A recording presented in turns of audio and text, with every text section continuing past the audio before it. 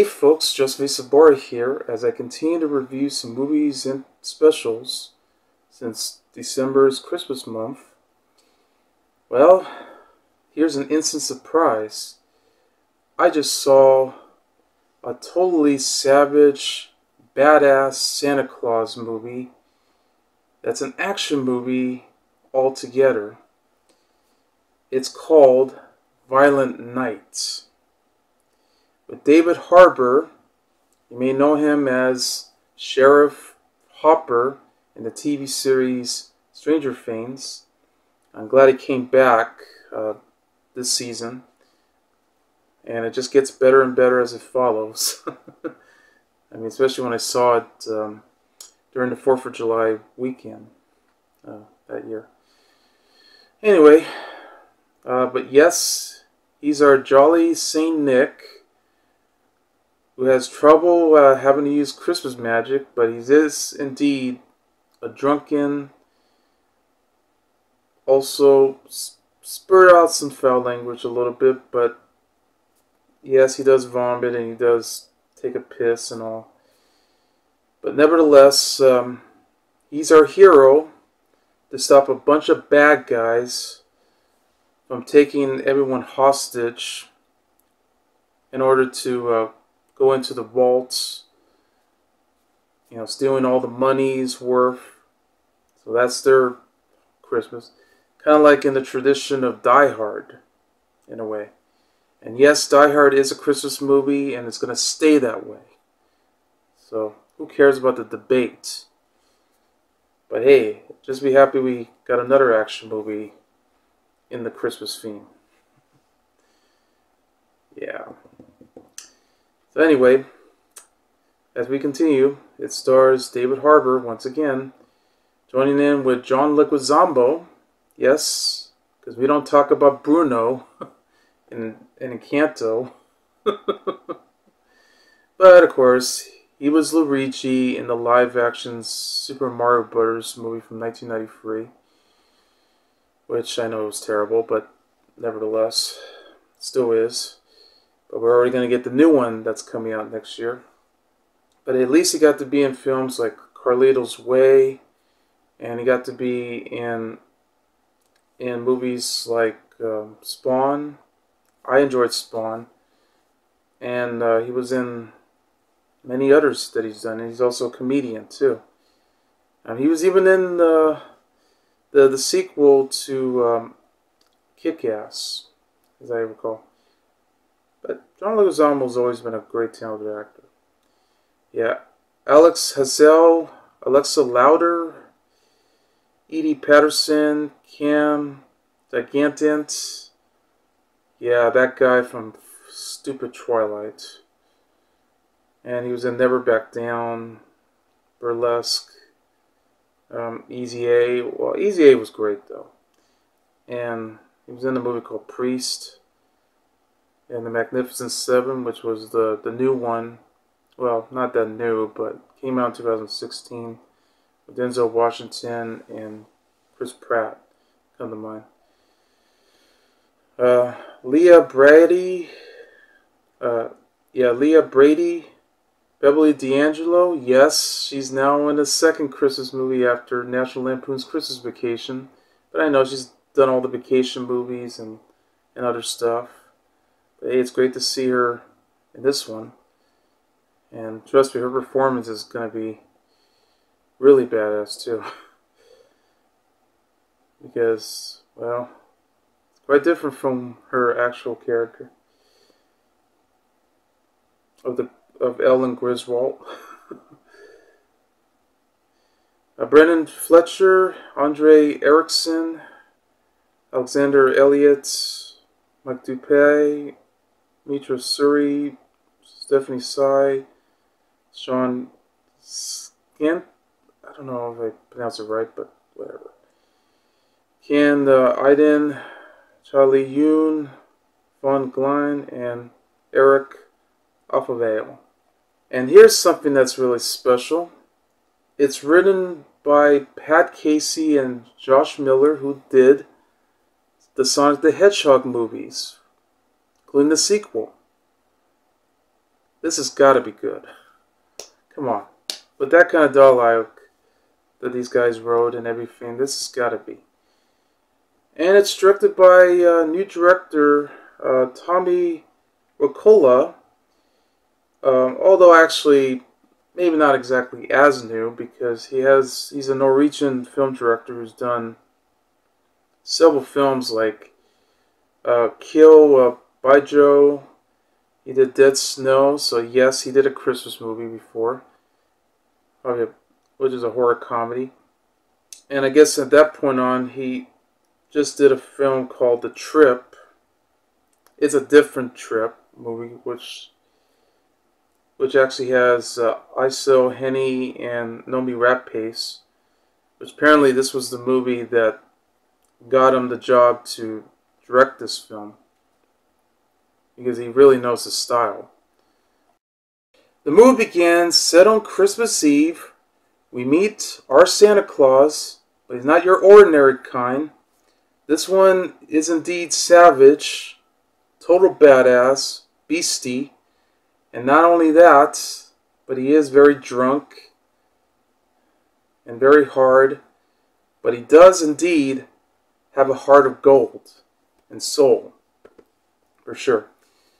While he's preparing to deliver some more gifts for the children around the world, because he just delivered some, because he's just getting ready for his next season, he decided to have a drink at a local pub called the Bristol, and he basically bumps into this patron, also dressed up as Santa Claus, but this was his 4-year shift as an in-store Santa, delivering and caring for all the kids in the world and all.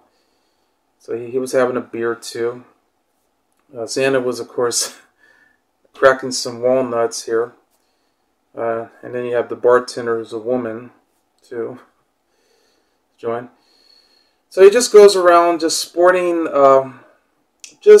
as he's making conversation with the guy, he was sporting a little bit of a rant where he laments that children have become increasingly materialistic in the world, so that's another reason why he exists, because there are kids out there who are spoiled, selfish, sociopaths, psychopaths out there, or even ones that grew up to become one.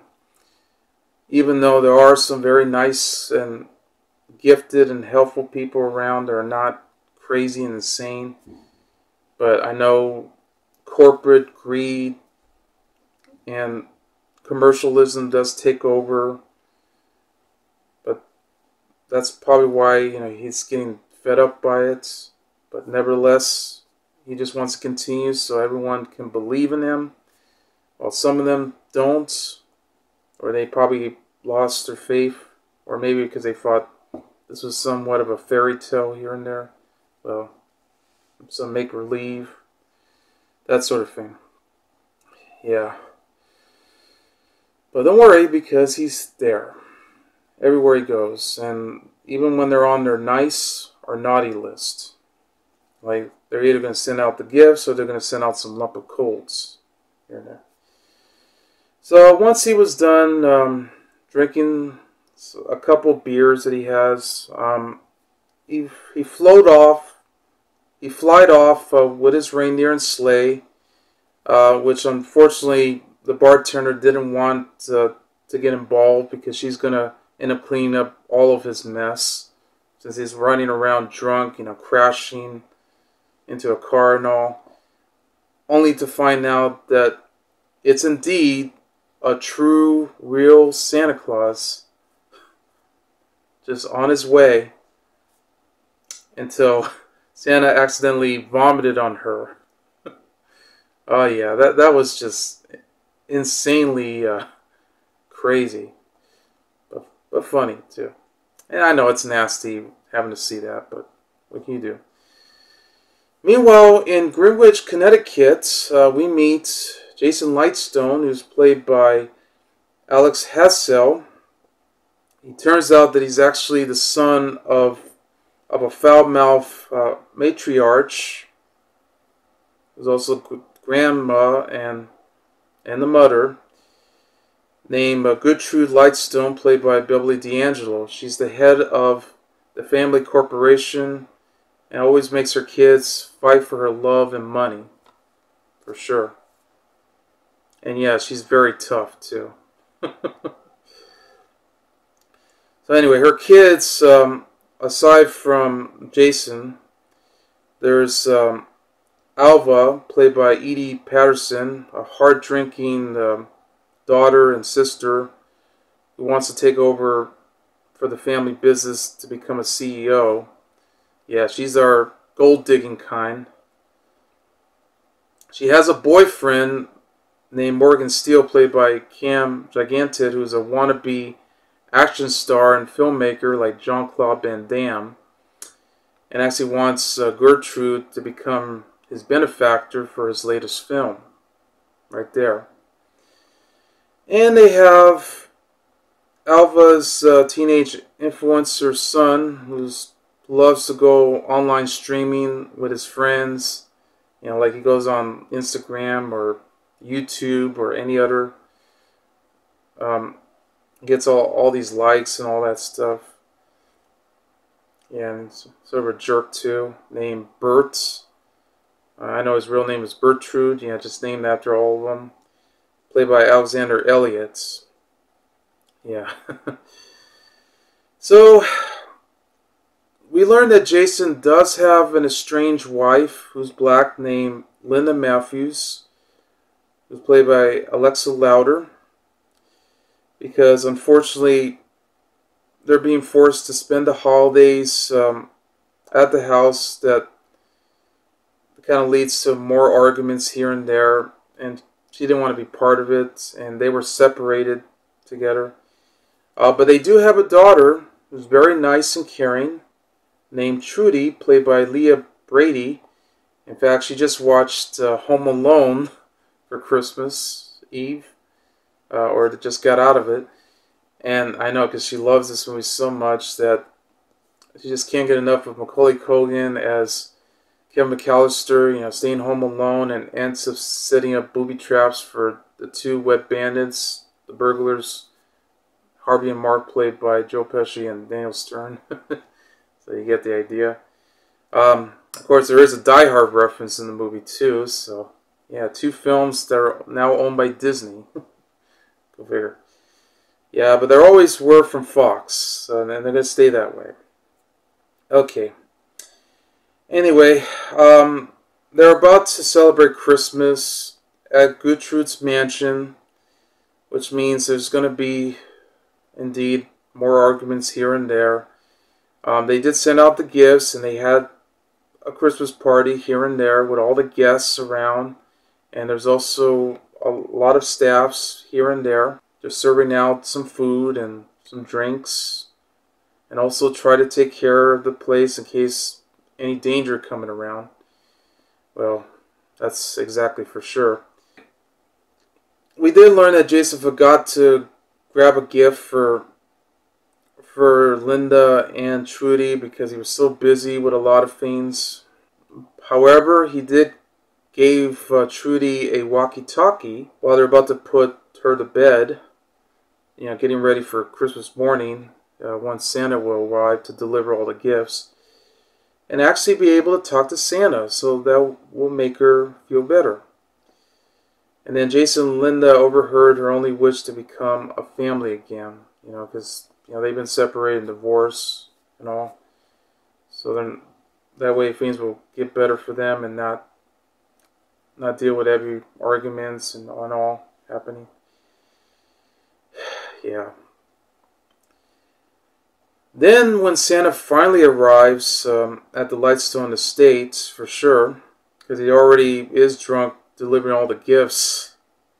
Yes, they went on top of the roof, and apparently one of the reindeers ended up taking a shit. Yeah. And he's trying to find out who did that. Like, could it be Comet? Could it be Rudolph? Or could it be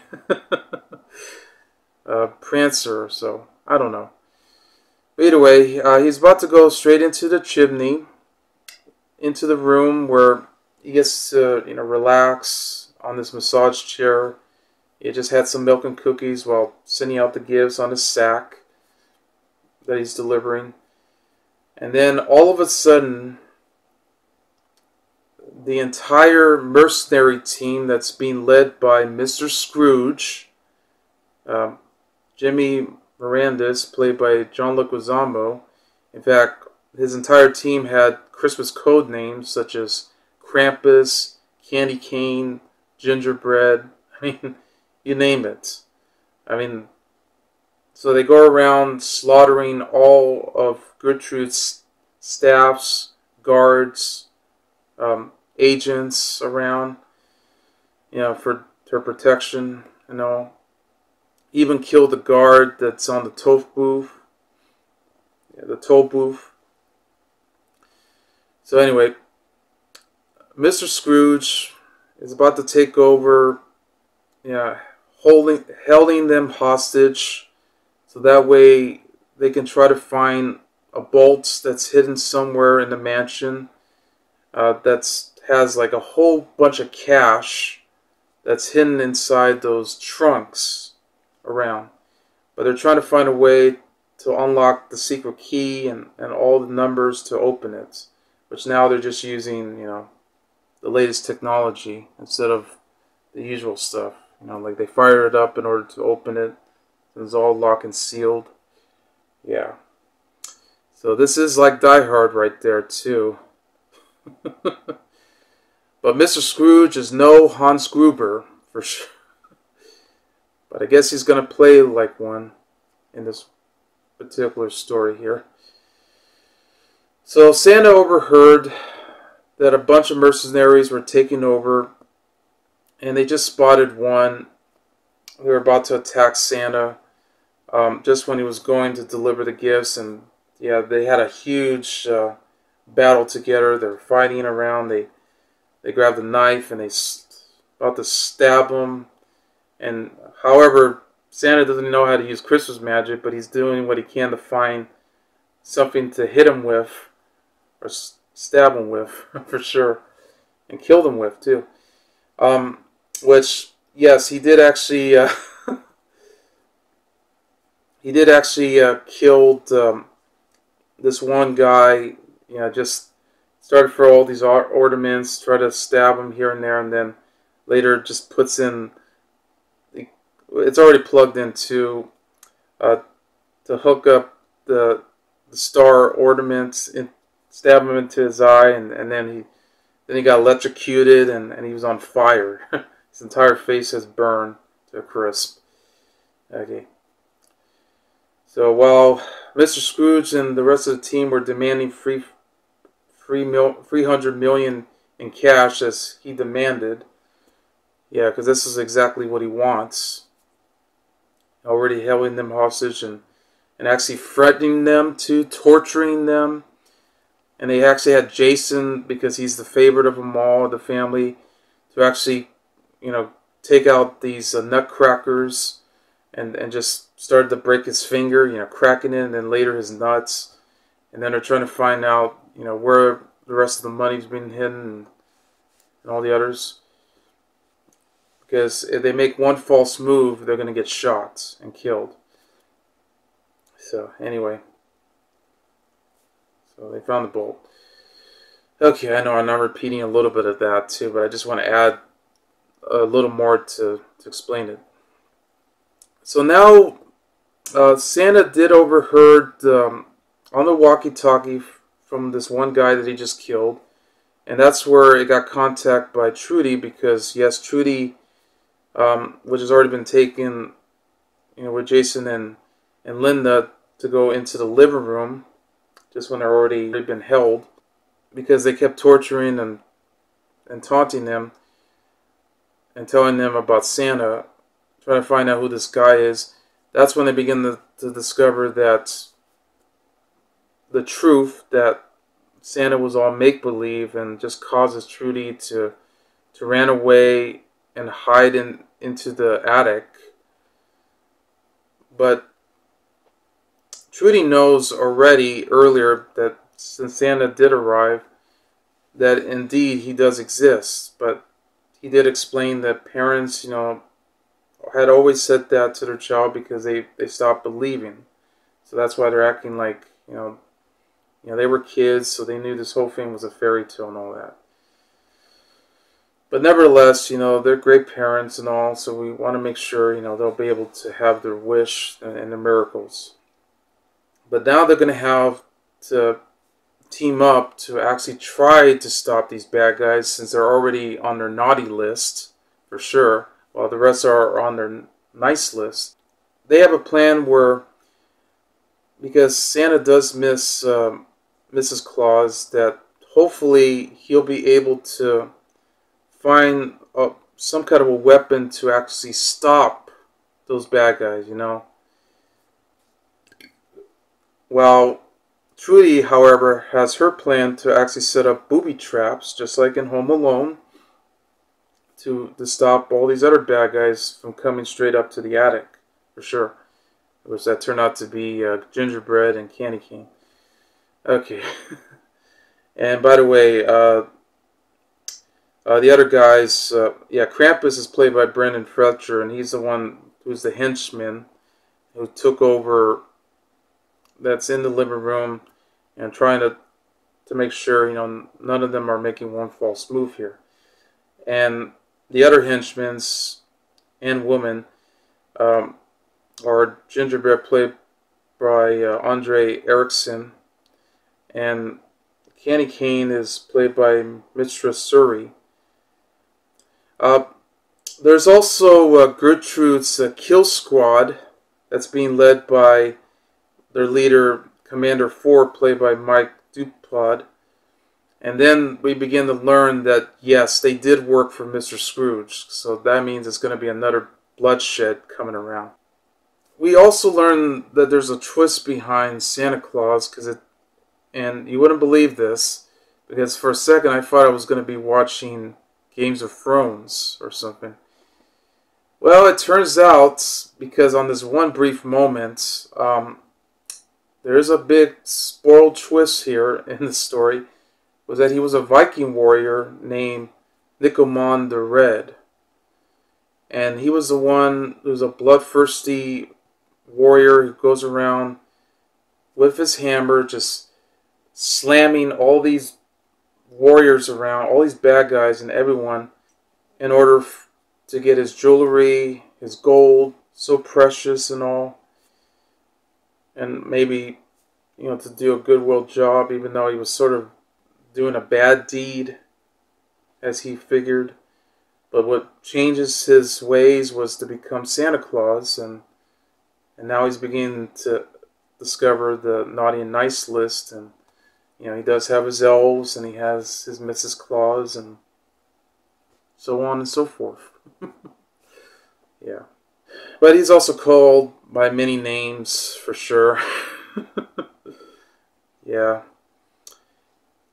However, Mr. Scrooge doesn't believe him. He thought maybe it's just some phony, portraying as Santa. Yeah, everyone's acting like that too. Like he might be just some guy who's just, working for a force, and he's just dressed up as him, and he's just going to go around doing what he can. But nevertheless, I mean, this Santa is our hero.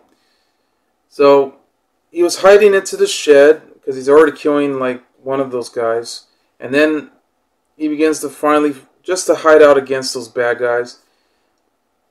And now, since he already found out that Commander Thorpe just killed Morgan Steele, that was very shocking. He ends up hiding inside the shed. He found the red hammer and was ready to set off to actually slam, slice, and dice all these bad guys, the kill squad. Yes, and they all got what they deserve. I mean, and it had some very gruesome and brutal violence. Ultra violent right there. That's why it's called Violent Nights, folks. And then Trudy indeed sets up the traps for both Candy Cane and indeed Gingerbread, putting out all these pins and needles on them, even setting up onto the ladder, and then all these other traps that she got to, like those bowling balls and tennis balls and all these other, just using up as like a slingshot. I mean, and I'll tell you this, that scene alone is better than anything that you saw in the later Home Alone movies, which I know they try to go as brutal as they could be, but this one is even more brutal than ever, and it works. So, give it a nod for that. And yes, more bad guys around, and then Mr. Scrooge had just found out, since they just discovered that all the trunks have been empty, 300 million in cash. It turns out that instead of not being in the vault, because they had to use a secret key to open it, and the numbers here and there, all used by latest technology, instead it turns out that it's being hidden somewhere in a nativity set, that's filled with baby Jesus, with Mary, Joseph, and all the king's men around. So it was hidden inside the hay, and then that's where they're ready for a chase on the snowmobiles, and some more killing going around. Santa was trying to save them for sure, and save both Jason and Gertrude, because they sent him out to find where the cash is at. So they got him, but they're all held inside these duffel bags, and then they kind of squared off too, and that's where we had the final face-off. He's already getting shots. He got stabbed too earlier. He's starting to lose his Christmas magic, even though he doesn't know how to use it. I mean, there's even a scene where when he has the sack and has all those other presents around, there's even a Die-Hard Blu-ray, those video games and all those other packages that he knows about that shows up. And this is where he faces off between Santa and Mr. Scrooge. And this is when, in this particular huge bloody battle right there, he began to find out the truth, that what he really is, because he saw the naughty list, and that's what he's been telling them. And now they end up going straight into the fireplace outside, and hoping that they light up the fire. That's where both him and Mr. Scrooge were just gonna clash each other, and then that's where they go all the way up to the chimney, and his head got sliced. No head. So and then stupid Commander Ford came and shot him, and then finally he got shot in the head by Gertrude. Yeah. So he was dying, but he's also reviving by the fire and the Christmas magic and stuff. So now, after a whole long Christmas Eve of bloodshed going around with all these bad guys getting what they deserve, and even killing some of the innocent around, I swear to God, they're going to be cleaning up all that mess on one Christmas morning. But there's going to be a lot of cops and authorities arriving at their doors, and they're going to end up, and all the ambulances around, and they're going to clean all that. And I know, I also forgot to mention, there's this one scene where where Linda, along with Alva and Bert, were all fighting together while Krampus was ready to shoot them, but they just took out the... That's where they were using the shovel, the ones that they put all these lump of coals inside the fireplace. Yeah, so they just stab him with those small shovels straight into his neck and all. So it got what he deserved. Okay. So now he's finally alive, and he's ready to continue to deliver some more gifts, hoping to have the best Christmas as they could, since he had such a one big bloodshed. I mean, Mrs. Claus finally did arrive. Because all the reindeers had left too, left him behind because of the gunshots. But they came back thanks to Mrs. Claus. Bought him a new sack and everything because his old sack just got burned into the fireplace by Mr. Scrooge. What an asshole. But hey, what a relief. So he's probably going to have a wonderful Christmas after all, for sure. Okay, and I'm sorry I had to do some dead giveaways here and there in this review, and I know I didn't put the spoiler alert, but that's okay, because I just want to have fun. Yes, David Harbour, this is definitely the perfect role for him to play Santa Claus, as savagely, beastly, badass he could be. And this is a better role than Hellboy that he did a few years ago. I mean, come on. I mean, Ron Perlman is always going to be Hellboy to me. But David Harbour will always be Hopper to me. But nevertheless, I mean, he is pretty much Hopper in this film. I kind of like that at the beginning. He kind of looked a little bit like... and I'm kind of shocked because at times I almost couldn't believe that he looks a little bit like Seth Rogen there. You know, with the glasses and the beard too. But without the glasses, it's indeed David Harbour right there. I mean, you can tell by that face. Anyway, I mean, this is perfect. I mean, yes, at times he felt like, you know, he's going to be the victim, but yet he begins to learn from his best friend, Trudy, and then that's where he becomes a lot of change of hearts, but an awesome change of heart because we know how he was in the past, how he was a warrior, and then how he's going to become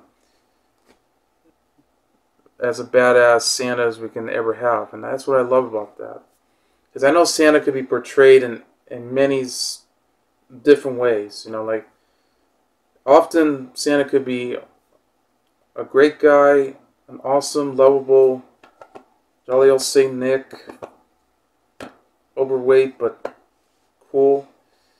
But yes, sometimes they always cast him as a serial killer, unless it's a serial killer dressing up as Santa, or maybe it could be any other. But I'm just glad but then you can have one that's tough and badass. So this was clever. Anyway, and John Leguizamo was great too, playing the villain of Mr. Scrooge. It really shows, I mean, that he can play tough villains, even though he was Bruno, but he wasn't a villain in that one. But this is kind of the villain that he would play, just like he did in Carlito's Way or any other. And this is perfect. And the fact that he has his entire team to join with it, so he knows exactly what he wants. It's always nice to see Beverly D'Angelo playing a tough, foul-mouth type of grandma right there. So you know you care,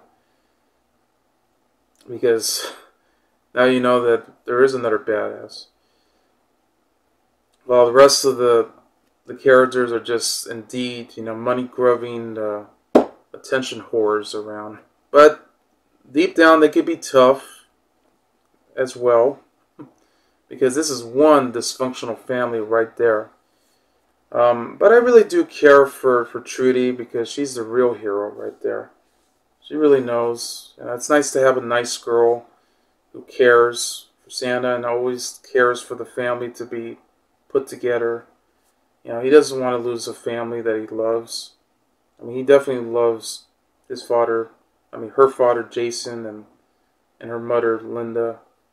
I mean, because Christmas just wouldn't be the same without them. And also, like, wouldn't be the same without them, too.